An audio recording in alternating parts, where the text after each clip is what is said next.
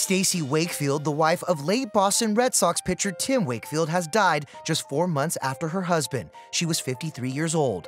The Red Sox organization releasing a statement on behalf of her family, revealing the mother of two died at her home in Massachusetts. Quote, "She was surrounded by her family and dear friends, as well as her wonderful caretakers and nurses. The loss is unimaginable, especially in the wake of losing Tim just under 5 months ago. Our hearts are beyond broken." A 3-2. The inning is over. Veritek holds on, and Wakefield, through all of that, pitches a scoreless 13th inning.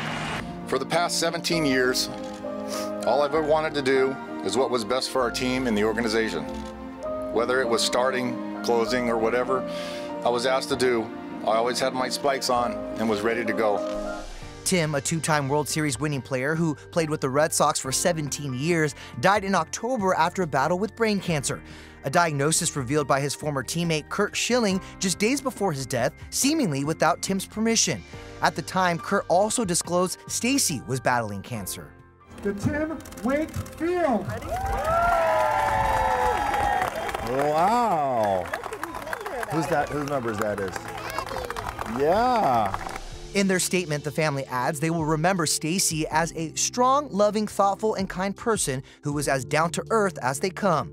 We feel so lucky to have had her in our lives, and we take comfort in the fact that she will be reunited with Tim, the love of her life. Stacy survived by their two teenage children.